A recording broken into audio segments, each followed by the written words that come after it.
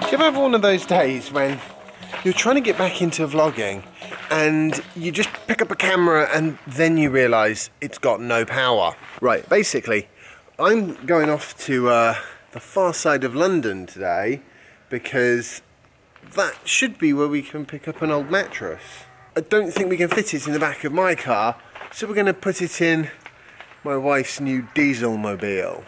Not impressed.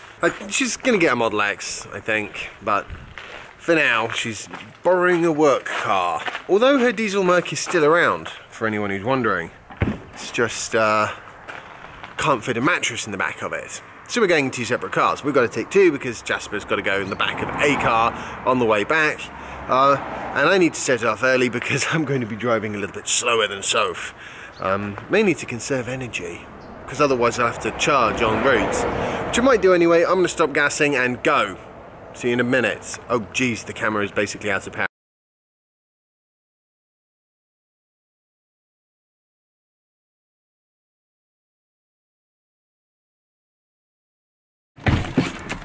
I have decided, rather than driving really slowly, which is boring and time consuming, I would drive at a normal speed and ecotricity the car, because it's 90 miles each way, which is uncomfortably far.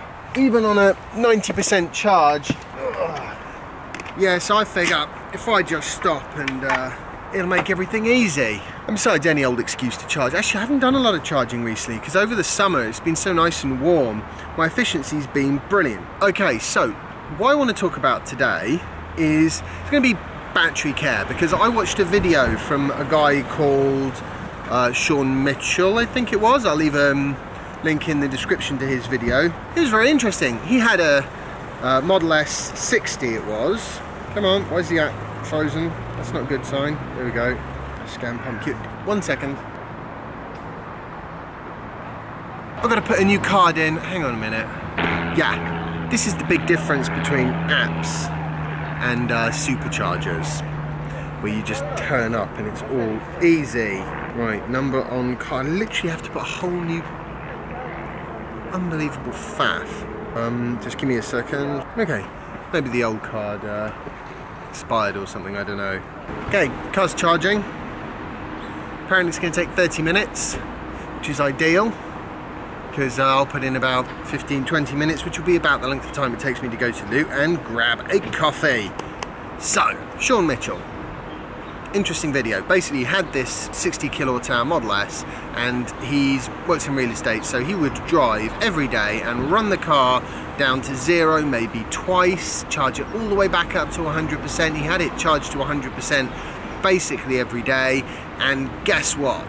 About 80,000 miles later, he was driving along and he had 34 miles left on the dash, apparently, and then the car conked out. Basically, he talked to Tesla and they said, yeah, you need a new battery, this one's toast. And he had some useful and very correct tips on battery care. Things like, don't go below 30% unless you can help it. Don't go above 80% ideally, but certainly 90%. Don't leave it at a high state of charge when it's warm. All these sorts of good things that I've said many times before. And that brings me to my car. Now, I don't know exactly how much degradation I've had on my battery, but I've done over 103,000 miles, and it said 210%. Well, it said 210 miles at 90%, so that would be 331, and it was 342. So we're talking about 5-6% degradation over 103,000 miles, which is, you know, even if it is slightly higher than that, in reality, and the car's just not quite adding it up correctly, I'm still perfectly happy with that. It's obviously in the right ballpark, maybe even slightly ahead of the curve, I don't know, although Tesla batteries do last a long time. Right, I'm going to leave this CHAdeMO to do its thing then. Yeah, coffee time. Okay, coffee in hand. Let's see how the car's doing. What are we on? 171 minus 120. We'll give it another 5-10 minutes. Okay, this is for my run. hopefully, after I get home later. So, looking after batteries, I definitely think is a worthwhile thing to do. Also, actually, another piece of information that he gave me in his video, apparently the price of a new battery is, what did he say, $15,000 to $20,000, which is about what I expected, to be honest. Although, I would imagine the price will come down quite a bit over time. I think it's already come down a fair amount. I'm sure somebody said about £20,000 to me a good old while ago. Anyway, so you know, it's all doable, and one nice thing about Teslas is, at least with Model S's at least, the battery packs are all the same size, so they kind of are swappable as far as I know, which is awesome. It's put in 33 miles. This is a very handy boost to the starting 210. I could have charged it up to 100%, it would have been 231 odd, but I don't want to. And you know, I really do try and charge to 100% as infrequently as possible, because I don't want to have to buy a new battery for my car. Actually, this guy had done quite a similar kind of range to me now, I think, so just over 100,000 miles. It's amazing how quickly these cars rack up the mileage. Oh my word. I'm sure there was something else I was going to mention.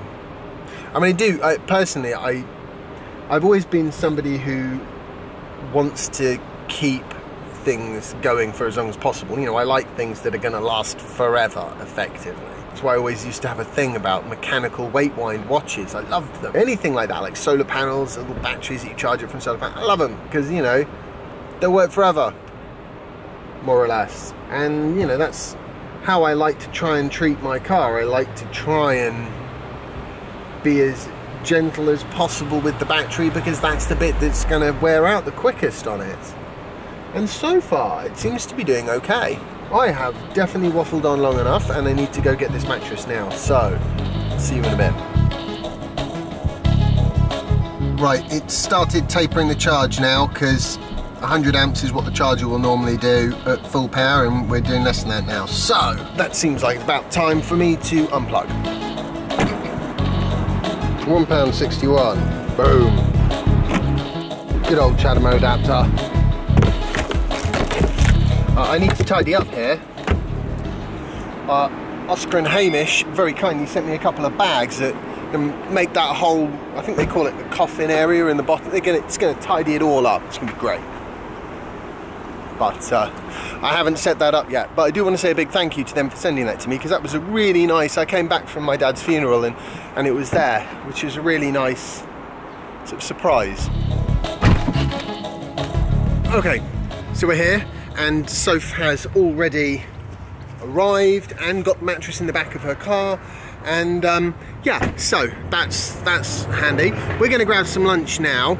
I just wanted to quickly make one point about Sean Mitchell's video. He does say there are 3 things he says you shouldn't do to your battery. Run it low, yeah. Run it high, yeah. And the third thing he says is supercharging. Now, supercharging in and of itself I don't think is the problem.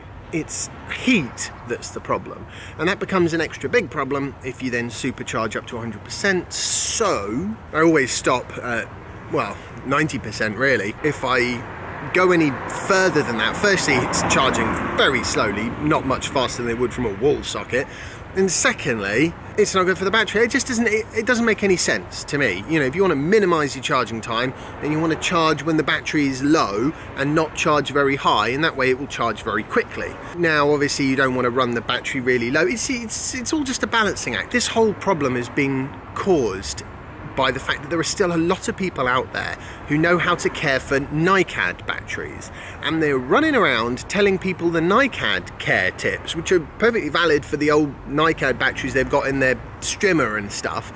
They're no good for a car with lithium-ion batteries. You know, different chemistries, and they like to be treated slightly differently. Just realised if I don't move on, I'm going to be antisocially late. So lock the car.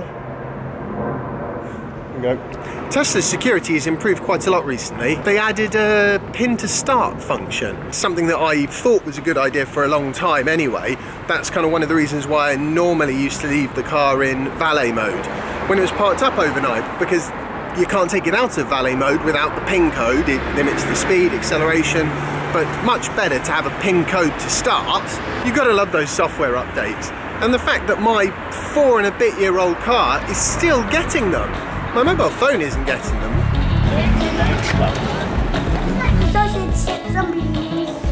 Still into his football. I like your bed hair, Jasper, by the way. Look at that. Turn your head. That's perfect. That's awesome. Proper cook bed hair. Boom.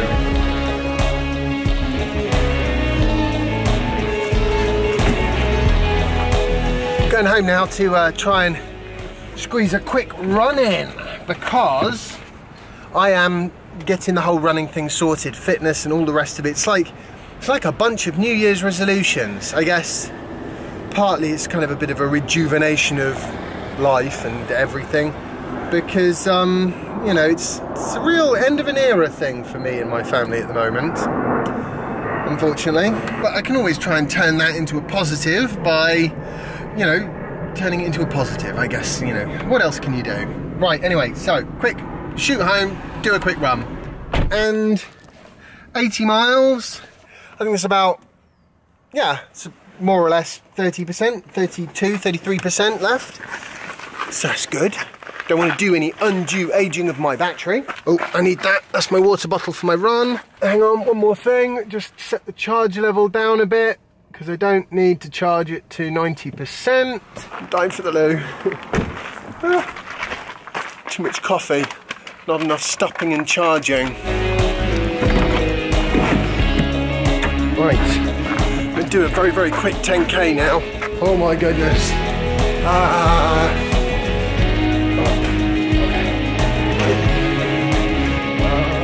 By the way, anyone who's wondering how Jasper is getting home, given that he obviously didn't come home with me, we'd completely forgotten that he could go in the front seat of Mummy's car, and of course, because Mummy's car is new, he wants to go do that. Right, well, speaking of the devil.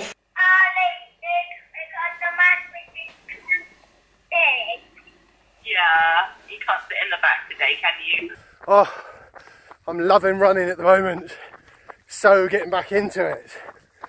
Righty, I'm going to say goodbye for the day. As I have absolutely no doubt that my previous outro that I recorded on the run is not going to be usable, probably because of horrific camera shake. So I'm going to say goodbye again. I hope you've enjoyed today's vlog post. If you have, remember to like it, share it, subscribe if you haven't already, and follow me on Instagram and Twitter, although I don't use either that much, but I will do more in the future. And I'll see you in the next episode of my vlog. Bye! By the way, sorry about the lack of B-roll. All my cameras are run out of power. They'll need charging. Whew. Right.